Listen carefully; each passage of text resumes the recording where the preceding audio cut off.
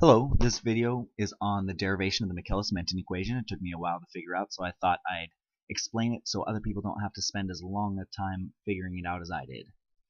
So, in this video I'd like to explain how we get to it, what each term has within it, what other terms make up each term, if that makes sense. And in a subsequent video I'd like to explain what each term means in a clinical environment, what each term implies, and how to use it in your train of thought. So to start off with, here's the Michaelis Menten equation.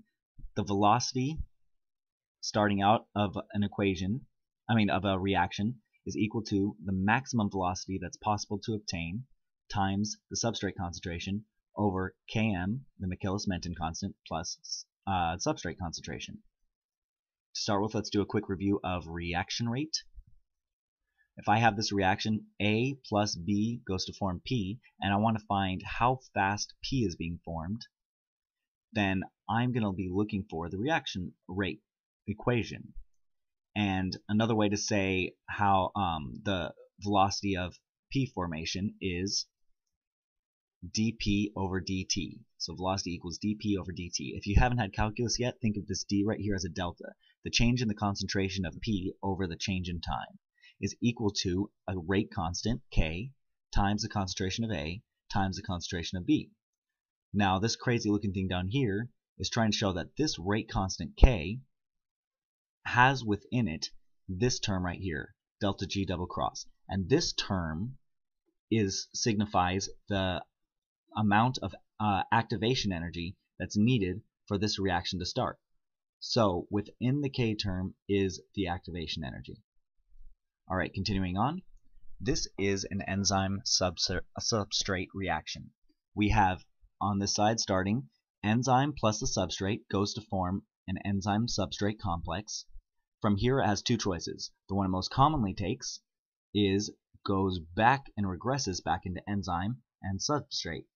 But on rare occasion this ES can go forwards and form the product and then reform the enzyme. Each one of these steps has a rate constant. Going from E plus S to ES has K1, from ES to E plus S has K minus 1, and from ES to P plus E has K2. These numbers are arbitrary, they're just mainly to differentiate between which rate constant. So for the velocity of this reaction, we're trying to find out how fast this product is being formed, because this is what we care about, is the end product.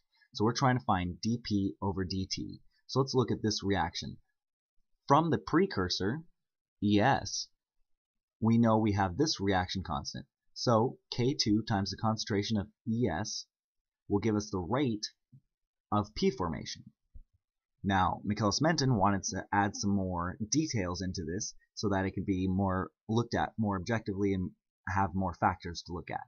So they thought, well, what changes this concentration? What changes the concentration of ES? Because whatever changes the concentration of ES is going to lead to a change in the concentration of P because of this formula right here. Now remember this formula right now for later. V equals K2 times ES. Alright, so we're looking at ES.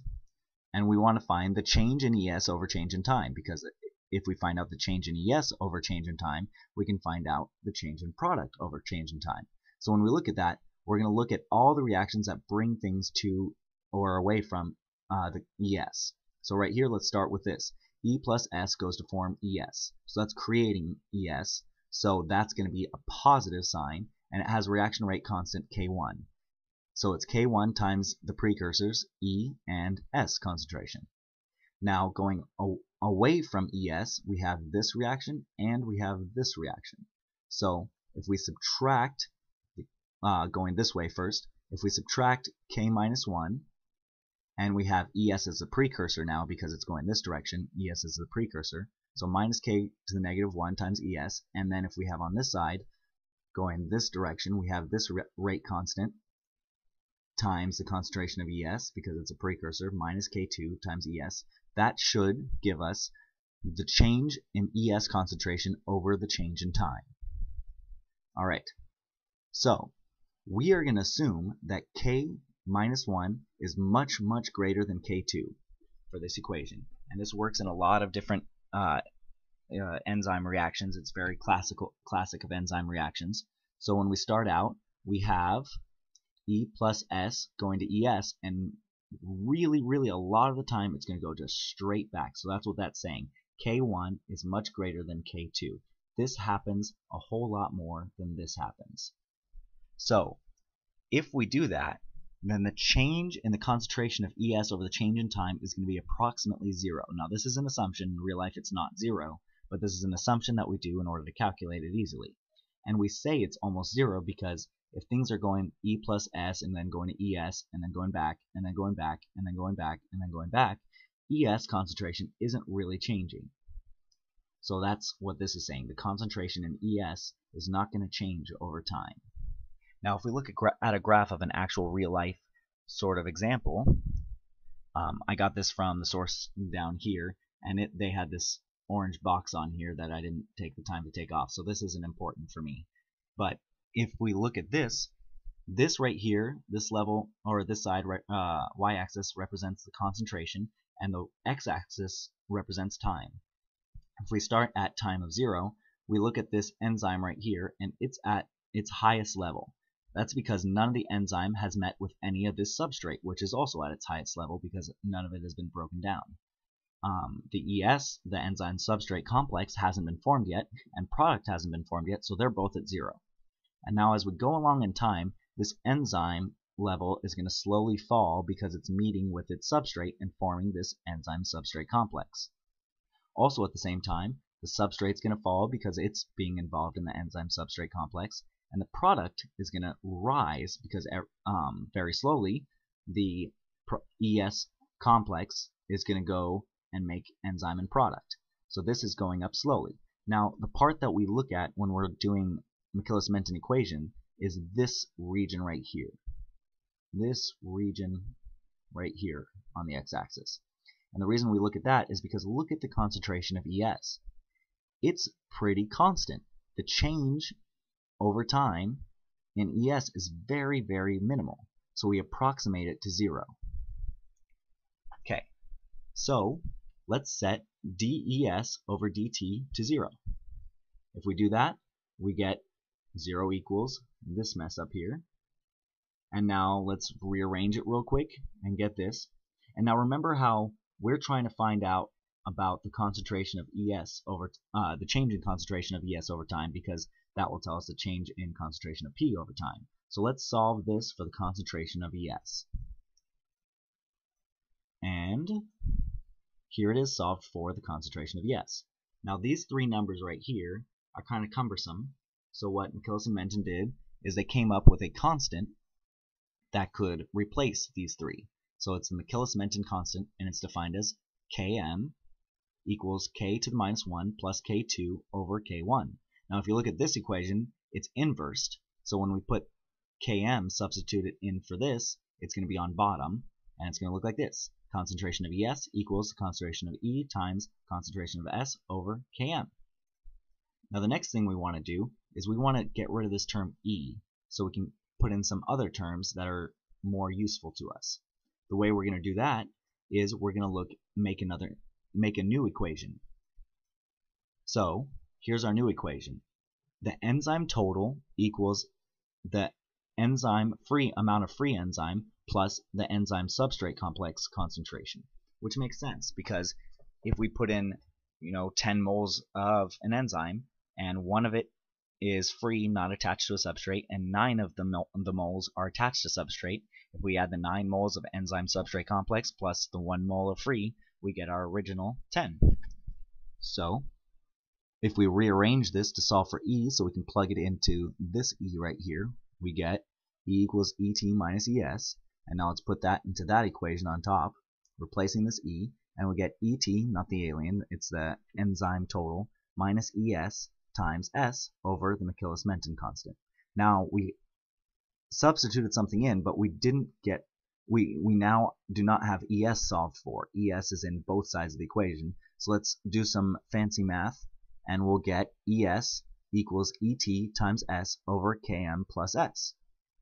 Now let's go back to the beginning. Remember that formula I told you to remember? This is where it comes into play. This is just a repetition of the previous slide, and right here we have remember that the velocity of the formation of the product equals K2 times ES, because ES is the precursor, K2 is the rate constant, and that's how fast it's forming P. Well, we have ES right here solved for. Let's put this ES into here. Let's put this value into here and see what we get. This is what we get. The velocity at a certain point in time of the formation of the product is equal to K2 times ET times S over Km plus S. Now we have just one more step till we get to the Michaelis Menten equation, and that is to find the maximum velocity that's possible to obtain. And the way we're going to do that is by thinking, well, what makes a reaction go faster? Adding more substrate. If we max out the amount of substrate, have a substrate level of infinity, that's the fastest possible that reaction can go. So if you've had calculus, this is an easier concept to understand, but let's think of these two S's right here, substrate levels, as infinity. And I'll illustrate that right there. Now, we have something on top times infinity, and something on bottom plus infinity. Now think if you were, let's say this was 100 million. Think if you were a 100 millionaire, that'd be pretty nice. And let's say this value right here is 2. If you multiplied your $100 million by 2, do you think you would notice that? Probably, because that's a lot of money that you just gained. But down here, let's say this Km is 2. If I add 2 to $100 million, do you think you're really going to notice it? Now if this was higher numbers, let's say a billion, it's going to be 2 billion versus a billion and 2. As you can see, as this number gets higher, this number becomes less and less important, and this number stays just as important. So we're going to, since this is so high, we're going to get rid of Km because it's no longer important. Alright, now I have this.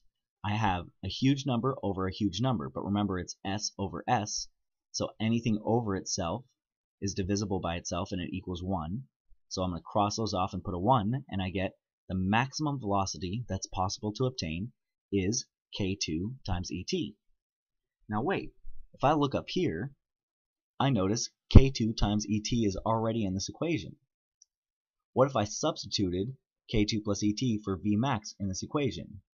So what if I took out this and instead replaced it with V max? And that's how the formula is calculated. Now there's one more important element that we have to go over real quick, and that is a special relationship between Km and S. Alright, so I'm just going to make this easy, and we're going to start out by saying I want a velocity that's half of the maximum velocity. So I'm going to set V to 1/2 V max. And I want to find out what substrate level is necessary to obtain this speed. So what value of S do I need to get half of the maximum speed? Well, when I put when I put 1/2 V max for V, I get this equation. Now let's simplify that a little bit. I'm gonna cancel out V max on both sides, divide V max on both sides, and I'll get 1/2 equals S over Km plus S. I'm gonna cross multiply. I'll get 2S equals Km plus S, subtract the concentration of S on both sides, and I'll get the concentration of S is equal to Km. And what this is telling us is when the concentration of S is equal to Km, I have the velocity equal to half of the maximum velocity. So whenever S is equal to Km, the reaction is going at half of its maximum velocity. And also you can go vice versa on that. If a reaction is going half the speed of its maximum velocity, then I know that the Km is equal to the S, or the S is equal to the Km. So there are the three equations that are important for Michaelis Menten equations and calculations and ideas. And I hope now you can understand how each term is derived and what is contained within each one of these terms.